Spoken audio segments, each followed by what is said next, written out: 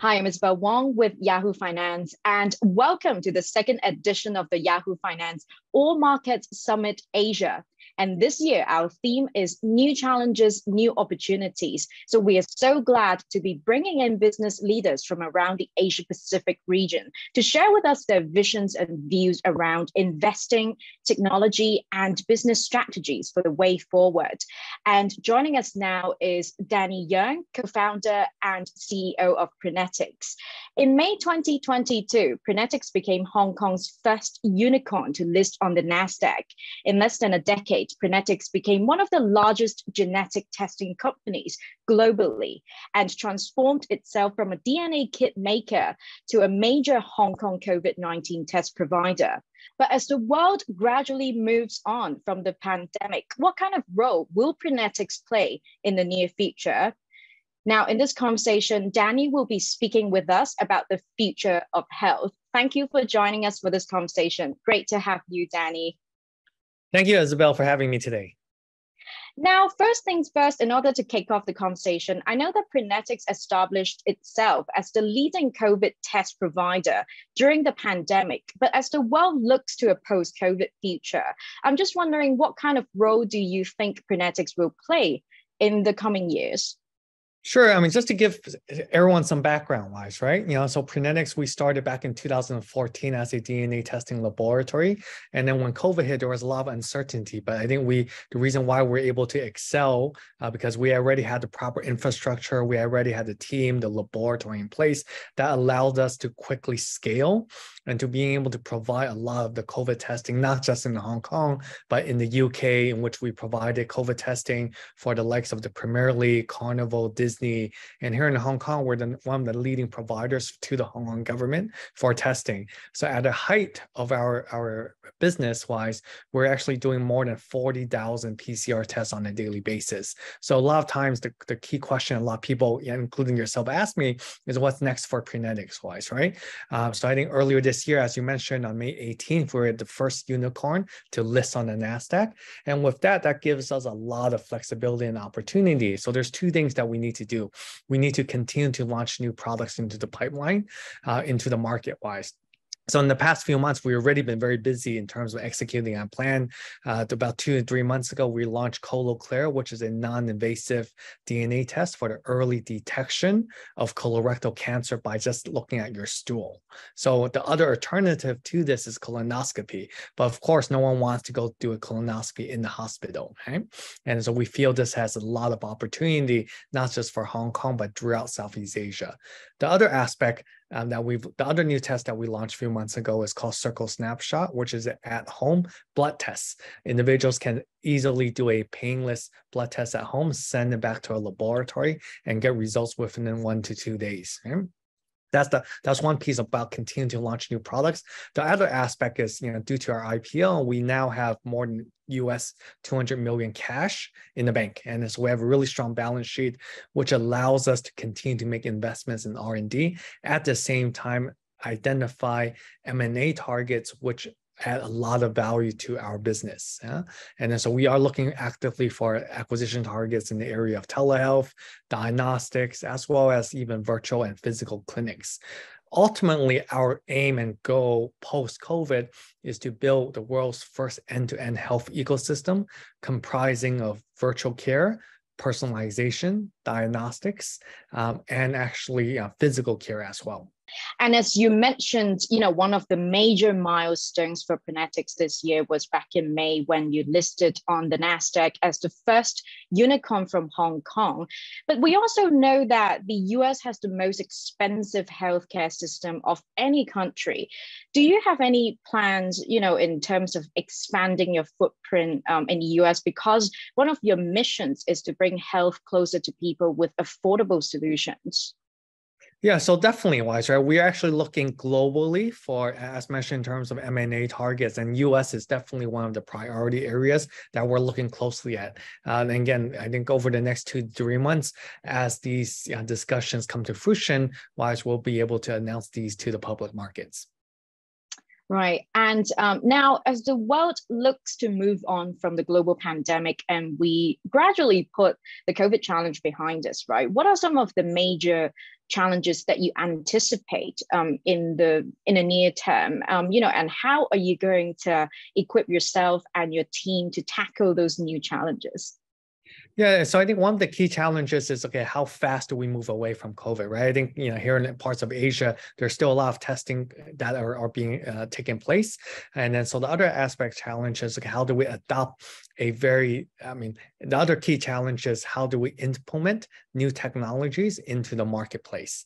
I think the key challenges moving forward, post-COVID wise, is basically how do we educate individuals that health is so important. I think one of the great things about COVID that actually has accelerated the demand for at-home testing. And then so as our mission wise is to make healthcare much more accessible, this places an emphasis on how do we decentralize healthcare and putting health in people's homes without going to the clinics or hospitals. So this really is about education, making sure that people understand how to do the test, how to get the results, how to interpret the results as well. Right. And next up, I would like to talk a little bit more about the future of the healthcare industry, because as you mentioned earlier, that you aim to create an end-to-end health ecosystem. But help us understand that vision. What does an end-to-end health ecosystem built by Prenetics look like?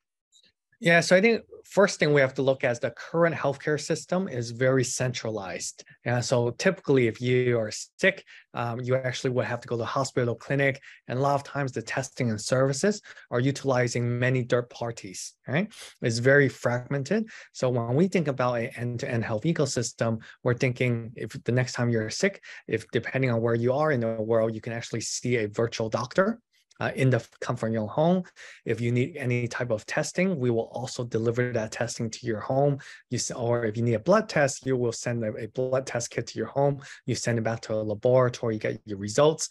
If you also need to see a physical doctor, we'll also arrange a physical doctor that's close to you. If you need medicine or deliveries, we will also arrange that for you. So it becomes very seamless and makes sense. And also that cost savings will be quite significant for both the individual as well as the healthcare system. You mentioned a little bit about that. Obviously, during COVID-19, the adoption for telehealth solutions has definitely risen quite a bit with social distancing restrictions. So could you also tell us further about what kind of new innovations that we could also expect to see in the telehealth front in the near future? Yeah, so I think as everyone has seen, I think roughly when we look at the data wise, right, roughly 50 to 60% of all doctor consultations can be done remotely, and this actually saves a lot of time for patients as well as the practitioners, right? But I think moving on top of that is about how do we actually decentralize testing in terms of healthcare wise, right? And then so that's going to be also one of the key innovations that we're already providing. As mentioned earlier, we just recently launched a non-invasive stool DNA test for the early detection of colorectal cancer with 96% sensitivity. Now, everyone that I've talked to has said basically if they can do this in the comfort of their home, they do not actually need to do a colonoscopy at the hospital. So this becomes a great innovation and a tool for people that would have otherwise not opted for a colorectal cancer test. Otherwise opted for colonoscopy tests. The other aspect, again, is how do we make testing much more accessible? So this is where we launched Circle Snapshot earlier. Again, a lot of people that I talk to, they may not have even had time to get a blood check or look at their cholesterol reading within the last 1 to 2 years. But if I can send a test kit to your home and it takes 2 minutes for you to do, it makes it much easier for people to do the test. And we make prevention a part of healthcare moving forward. Because right now, I think the challenge of healthcare is too reactive. Once you have condition, then you want to find the best doctor. But a lot of solutions in healthcare are now moving for the spectrum and making prevention a key part of healthcare. And with any innovation, obviously there are pros and cons. The pros being convenience, and the cons could be a little bit on the privacy side. And as expressed in recent years, some the public would have concerns around whenever they are trying to do online DNA testing, as well as some of these like telehealth solutions that are emerging. They might have concerns around their privacy. So, how do you work to ensure the privacy of your customers? Yeah, so privacy has always been something that we take top priority. So for us, wise, if you do a DNA test with us or any of our testing, we do not share with any third party, and we do not share with any government entities, any healthcare entities, any pharmaceutical companies. So that's always very important. You can decide who you share that data with. Right, and the other aspect, obviously, it's sustainability. Sustainability and ESG continue to take center stage in post-COVID conversations. And a lot of the sectors that are under the spotlight would be EVs, renewable energy, and meat substitutes. But what's your view on the role that the healthcare industry could play in driving that sustainable future for the rest of the world? Yeah, so I think healthcare plays a significant opportunity for sustainability, right? So as mentioned, if you think about it, a lot of the care that when you go see a doctor or a hospital or a clinic, 50–60% of that can be done remotely. So what that means from a sustainability perspective is that thinking about all the time, the carbon emissions that you actually don't have to drive out to go to a clinic, hospital, there's a lot of additional paperwork that's also saved. So by default, healthcare plays a big role in terms of ESG and sustainability just by default.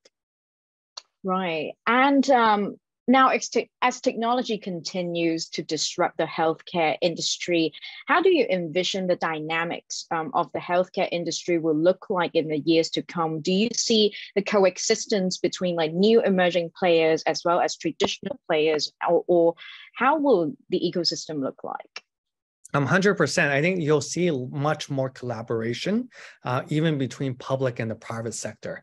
Yeah, because I think previously, pre-COVID wise, I think governments around the world, they're less receptive to working with private corporations, right? But I think via COVID wise, you see now there's a big argument. It's actually the best outcome when you have public and private sector working together. And I think nowadays also a lot of private companies realize that, you know what, we can't do everything together. So when we can outsource certain things or when we can collaborate, it's a win-win opportunity for everyone involved.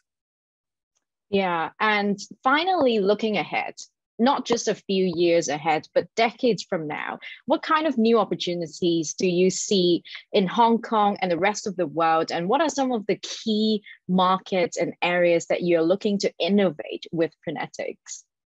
Yeah, so I think key thing moving forward, wise, again, kind of I touched upon it earlier, wise, it's really about having data and prevention and health in front of your hands, right? So what I believe, let's say in the next 10 to 20 years, is that as the cost of genetic testing goes down from now, let's say hundreds of dollars of USD, imagine that cost for a DNA testing in the next 10 to 20 years could be anywhere between 20 and 30 USD. So by the time that you are born, you're born with a wealth of information that will identify in terms of, okay, let's say what's the best drug for you, what's the best diet, what's the best nutrition, what diseases you may be more susceptible to be.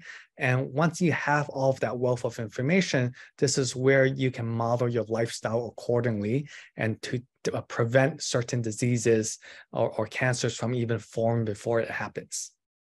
Wow. Well, we will look forward to that, as will the rest of the world. Danny, thank you for speaking with us. That was Danny Yang, co-founder and CEO of Prenetics. For more content from Yahoo Finance All Markets Summit Asia, please check out hk.finance.yahoo.com.